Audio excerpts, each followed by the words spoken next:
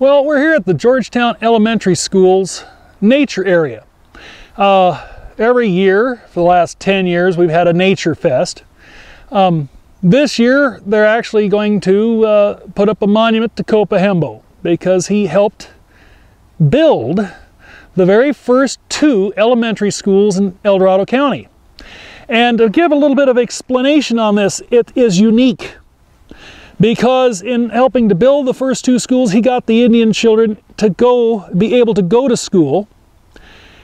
And he did a great deal for the community as far as racial desegregation. It was never segregated.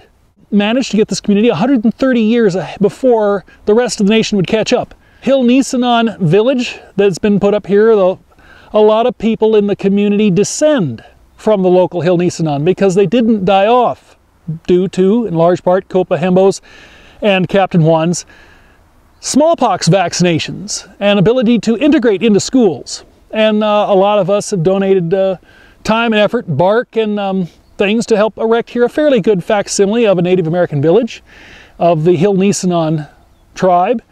The spring Weda, or bear dance, was typically held in about the end of April, so that's where we're going to bring out the bear hides, and depending on the Tangke Nisenan and some of the Miwok, we'll see what, and the Washoe may be able to come and provide a little bit more for this particular show.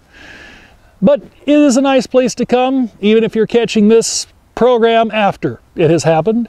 It is a good facsimile. It is a good place to take your children, take your family, go for a visit. It's a very nice place. It's located right here just to the east of the Georgetown Elementary School on their grounds.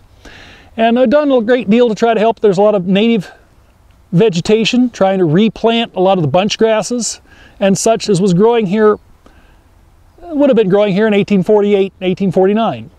Yes, we'd like to invite you on April the 27th of 2013.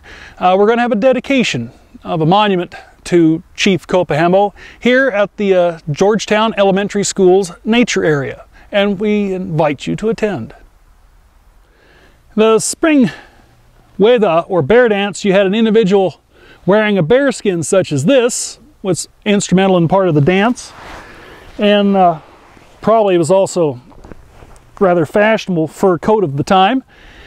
And among the things to point out, we have at the Georgetown Elementary School a fairly good facsimile of a lot of the winter villages. Now these would have been inhabited year-round. You would have had acorn storage. You would have had your grass species that were much like wheat growing in these areas developed.